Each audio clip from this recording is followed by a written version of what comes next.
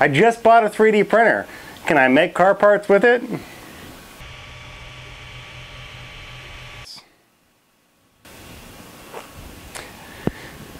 What's up guys, Shane here. Welcome back to V.Hickle Garage.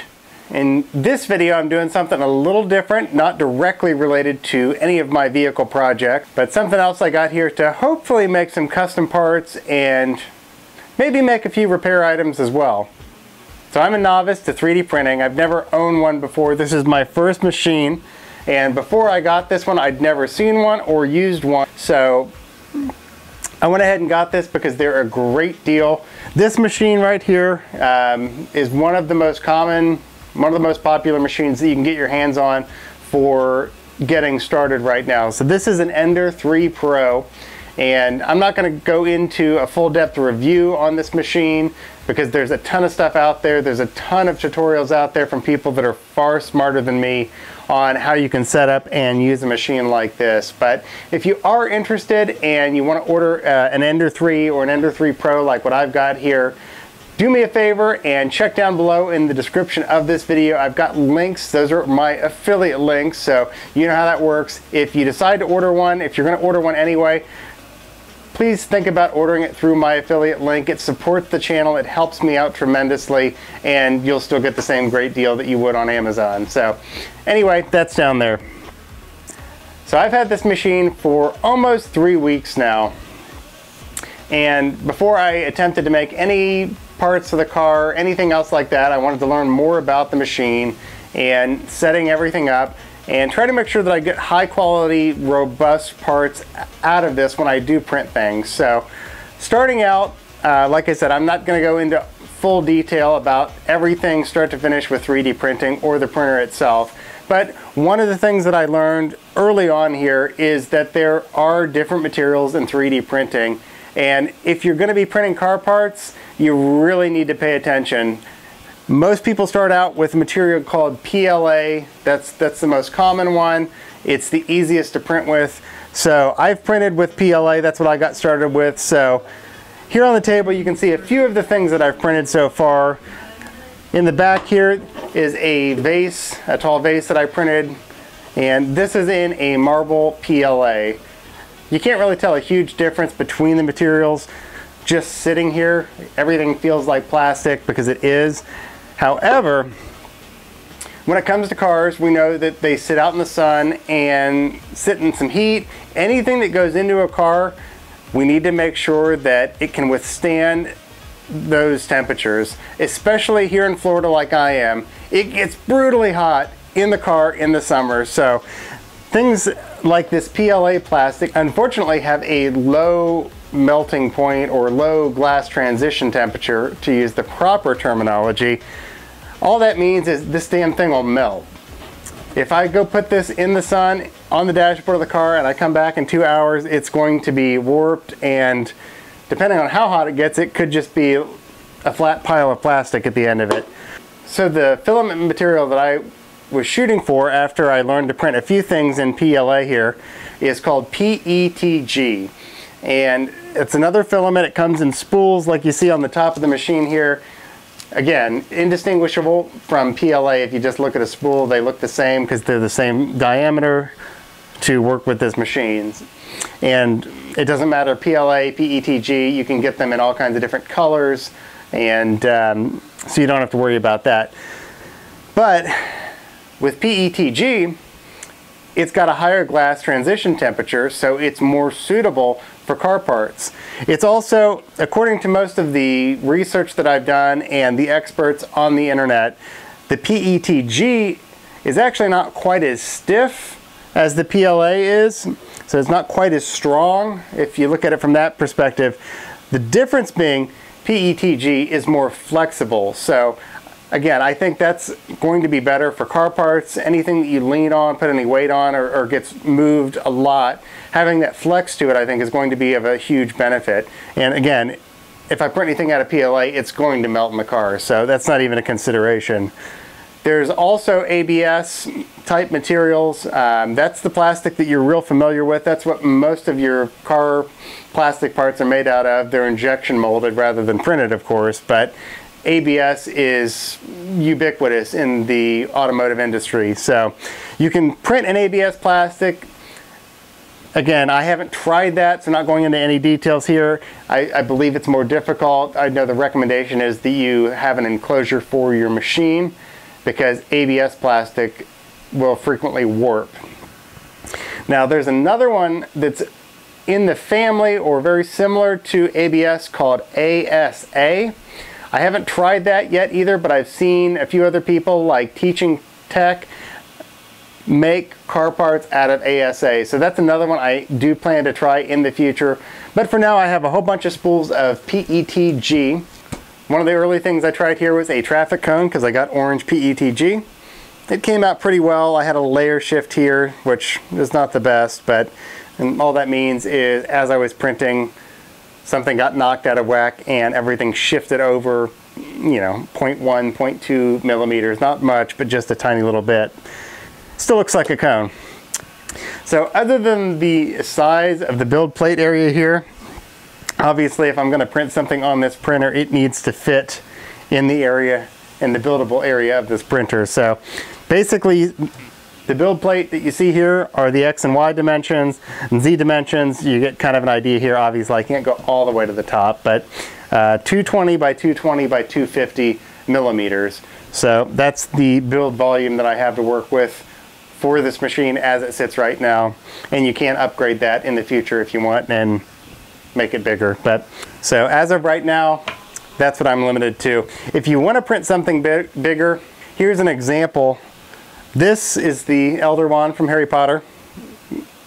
I made for my wife, and clearly this thing is bigger in every dimension than the build area of this printer. So this design I got off Thingiverse. I didn't create this, I just printed it, is in two pieces. So from here up is one piece and here down is another piece, and then I glued them together. So each piece fit on the print surface, and then once it was done I just assembled it and glued it together. So that's one way to make parts that are larger than your build surface.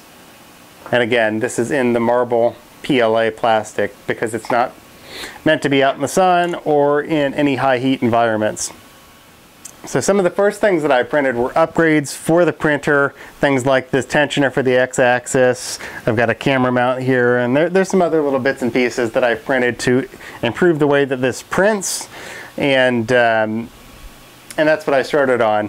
From there I branched out into, I found some great organization things to print. So for the garage, I haven't hung any of these up yet, but one of the things that I found were these little hooks. And the cool thing about 3D printing is with this file, I could scale that up from almost as small as I want, but basically to as large as will fit on this build plate. So if I wanted a massive hook, I can make this, you know, probably at least double the size of what these are. But because these have been designed in CAD software, they're countersunk for the screws. You've got cutouts to get to the lower screw there to make it real easy to install them, and that's really cool. So there's a lot more organizational things that I'm going to make for the garage. These hooks are a couple of examples. This doesn't look very interesting, but this is a spool for an extension cable or any kind of wiring. So that's great too. If you're like me, you've got stuff all over the garage and it can always be better organized. So if I can roll a cable up on this, toss it in the bottom of the toolbox, that's awesome. One of my favorite organizational things, and I've printed a whole bunch of these so far, are these little bins. And you can see here I've printed them in orange and green and red and white, several of the colors that I have filament for right now.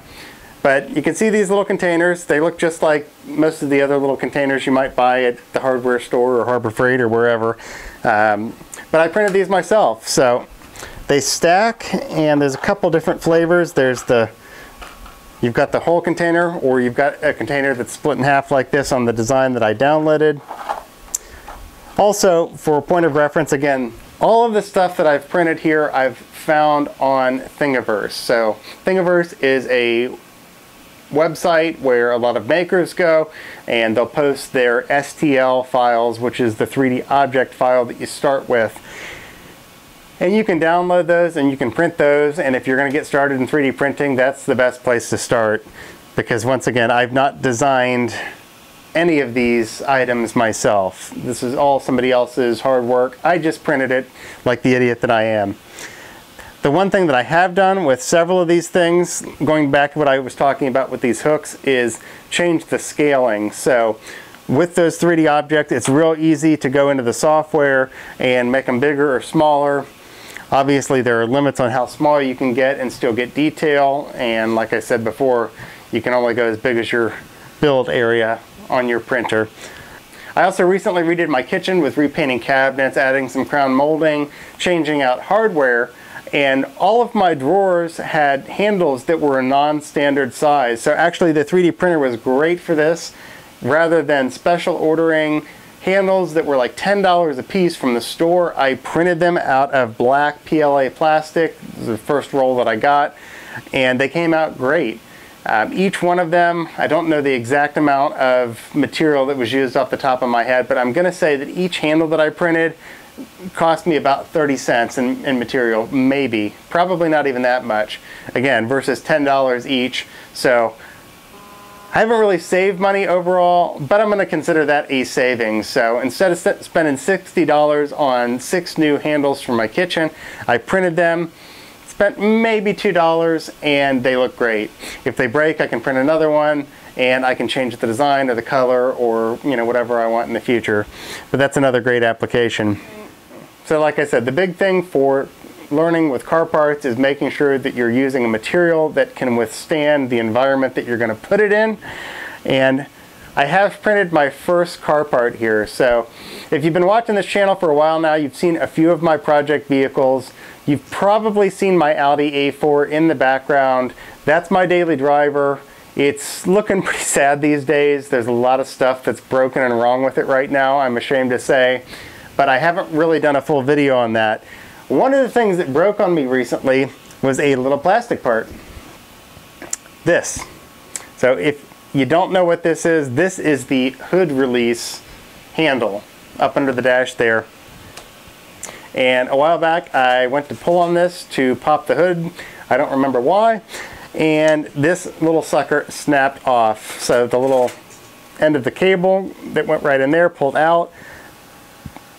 The cable's still in the car. I can take a hammer or a pair of pliers and yank on the cable and still get the hood open as it sits right now. But I have to have something to pull on that with because the handle broke. So I went over to Thingiverse, and someone else had already gone through the trouble of creating a replacement part. And you can buy these. They're really not that expensive. I think it's like 18 bucks. You can get a cheap one of these aftermarket. But again, I've got the 3D printer. The whole point was to try to make things myself if I can. And again, I think I used maybe 50 cents, 80 cents worth of material to print this. It took, I don't know, I think like 3 hours, 4 hours to print this, something like that. And here you can see it. The original part versus the printed part. And you've even got the opportunity to customize things here, like the OE part is open on the back. The printed part is walled in, so underneath the outside skin of this, it actually is going to be somewhat similar to that with infill that has air pockets in it. It's not solid, but because it's got the outer skin on it, I think that might even make it stronger than the stock piece, but we'll find out when I install it in the car. So that's it for the first car part that I've printed here. So I'm definitely going to be using this printer a lot in the future. Make sure you stay tuned and check back, because actually the main reason why I bought this printer in the first place was for my S10 Blazer. If you've watched the channel, that's my most well-documented project so far. And there are several parts in the Blazer that are broken. Big surprise. The issue is that nobody makes them anymore. So what are you going to do? I'm going to try to print them. The main part being the driver's side door armrest or door pull, or both, whatever you want to call it. The top of the door panel that you lean on when you're in the car and that you pull the door closed with is broken on almost every single S10 and S10 Blazer out there. They discontinued them years ago. No one makes them anymore, and if you're fortunate enough to find a used one that's in good condition, it's probably the wrong color. At least that's been my experience. I've found a few of them here and there, but they always seem to either be red or blue, and they're still not in perfect shape. And of course, if you've watched, I have the light gray interior color in that car, and that's one of the more rare ones. So my goal is to design, or redesign rather, that plastic base for that armrest in CAD. So I'm going to use Tinkercad, something real simple and free, because I'm still new to designing parts. I haven't done that yet, and it's going to have to be a two-part design because unfortunately it's too big to fit on the build plate in one piece. So if I split that into two halves, I should be able to fit that on here. But like I said, I'm going to do a whole video about that process from start to finish, so check back for that in the future. Again, if you're interested in getting into 3D printing, either to make car parts or just as a hobby, please consider using my affiliate links down in the description and supporting this channel, whether you want to get an Ender 3 or an Ender 3 Pro like this one. I'll put some links down there to both versions of the machine, as well as some of the upgrades that I've added to this machine here, even though I didn't really get into those in this video. So if you've got any ideas on other things I can try to print, leave me a comment down below. Click that thumbs up and like this video if you did. Again, stay tuned for more. Click that red subscribe button down below. Click the notification bell to make sure you don't miss the next video in this series. So if you want to see more on my S10 Blazer, you can check out one of these videos here or here. Thanks again for watching, and I'll see you next time.